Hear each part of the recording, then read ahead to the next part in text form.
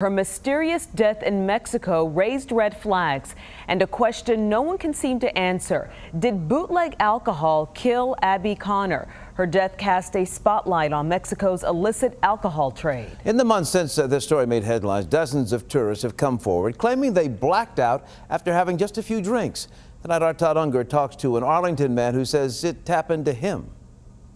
Just down there for a quick trip with my friend. At the Garden Plaza barber shop, this was a picture of... Rick Autry is finally back to work. The other one is me hooked up to the ventilator. Yet for all the progress he's made the past few months, the Arlington man can't stop thinking about what happened in Mexico. I had been down there for less than 4 hours, and something happened, and there's just too much going on right now.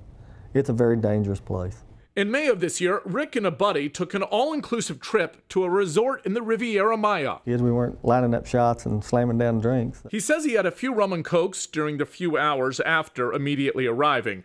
But by that night, Rick was in a local hospital, having almost drowned in the resort pool, with his wife having rushed down from Texas. And you've had an accident and you're in the hospital, and I can remember being stunned, thinking, why in the world are you down here? He was soon flown back to the States by a medical jet, and that's when his family started to hear and read about tainted booze, blackouts, and Mexico vacationers. It made the hair on my arm stand up because it was just so scary, similar to what had happened to me. The problem is becoming a big one in Mexico, where 36% of all alcohol is illegally made. Authorities there recently seized 10,000 gallons in popular tourist spots. Months before Rick's experience, 20-year-old Abby Connor did die at a Mexican resort, her family blaming tainted alcohol. The one where I'm hooked up to the ventilator. Rick says he's staying north of the border for the foreseeable future, and he doesn't think the problem will go away. If you don't have the glass that you're drinking out of or the